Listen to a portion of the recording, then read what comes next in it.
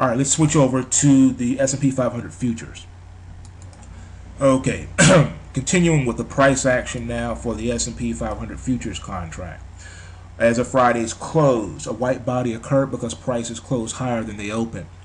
During the past 10 bars, there have been 5 white up candles and 4 black down candles for a net of 1 white up candle. During the past 50 bars, there have been 23 white up candles and 26 black down candles for a net of 3 black down candles. A bullish hammerama occurred where the current small white body is contained within an unusual large black body. Now, during a downtrend, which appears to be the case with the eMini S&P 500 futures, this pattern implies an end to the decline as the bears appear to have exhausted themselves. During an uptrend, the bullish Harumai pattern is bearish as the bears appear to be gaining strength as the bulls weaken. We should also note that a spinning top occurred, and a spinning top is a candle with a small real body. As you can see, this small real body right here. Spinning tops identify a session in which there is little price action as defined by the difference between the open and the close. And during a rally or near new highs, a spinning top can be a sign that prices are losing momentum and the bulls may be in trouble. Taking our focus now to the swing index. Our current pulse scan reading is 8.10 and the swing VIX reading is 13.35. So just with that alone, you can see that the pulse scan is crossed below the swing VIX. The market pulse is positive since it's trading above its signal line. 8 is definitely greater than 0. 0 is the signal line for the pulse scan, so we're at a positive 8 right now. However, the pulse scan crossed below the swing VIX 3 periods ago, as you can see here. From this black candle, we crossed down. Okay, so we have this is a down channel. Okay, that's what that means. So the trend channel is down. This means that negative momentum has entered the market. You can see that. So we expect sideways to lower prices within the next 3 to 5 days of a cross. And we crossed here, and this is 4 bars completed now into this down channel. So Monday could complete this cycle if we're going to consolidate and begin to trend higher. The last signal was an overbought sell 3 periods ago, which I just showed you with the black candle, which is here. This is on June the 21st. And since the swing VIX crossed its moving average, the eMini S&P 500 futures contract's price has decreased a whopping 3.33% and has ranged from a high of 1118.5 to a low of 1067.89.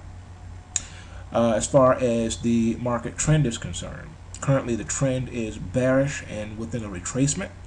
The trend momentum reading is very bearish because we're trading below the long-term, intermediate, and short-term moving averages. As far as volatility, we closed above the lower volatility band by 34.7%. Therefore, we have no buy or sell tickets triggered on that, but let's take a look at the price projections. All right, Monday's price projections. Intraday is resistance at 1080.03 and support at 1071.41. Now, our weekly price projections are as follows. We have resistance at 1131.23 and support at 1042.17. How we would play this is we look to get short at 1042.17. Now, as I've indicated to you in earlier videos, when I give you the analysis on the futures, the mini Dow, S&P, and NASDAQ, we do use the cash prices. Okay, so that's why they're being quoted to the penny like this. But when you're trading the futures contract, you have to remember that it goes in quarter increments on the eMini S&P and half increments on the NASDAQ, and you can actually do dollar increments on the mini Dow. So in this case, a printout reading of 1042.17 on the system would translate to a short order at 1042.25, or you could round it down to 1042 even. That's where I would put my my sell short trigger. Put my stop limit there to get short, and then I would use the 11/31/23 as my initial stop. Now you guys got to keep in mind that one eMini S&P 500 futures contract is the equivalent of 5,000 shares of stock. Okay, so even though these stop losses can be wide, like in excess of 100 points, that would translate to $5,000 stop loss per contract.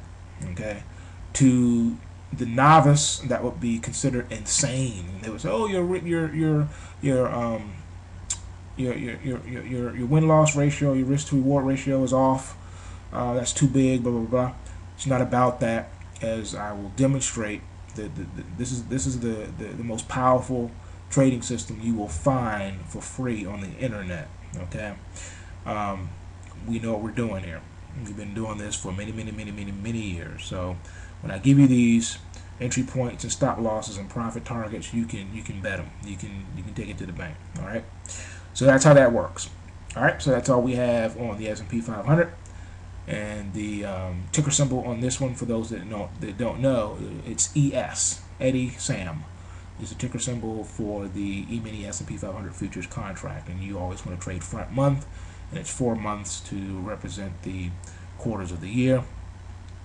So right now this is June, so you'll be getting ready to trade the September contract.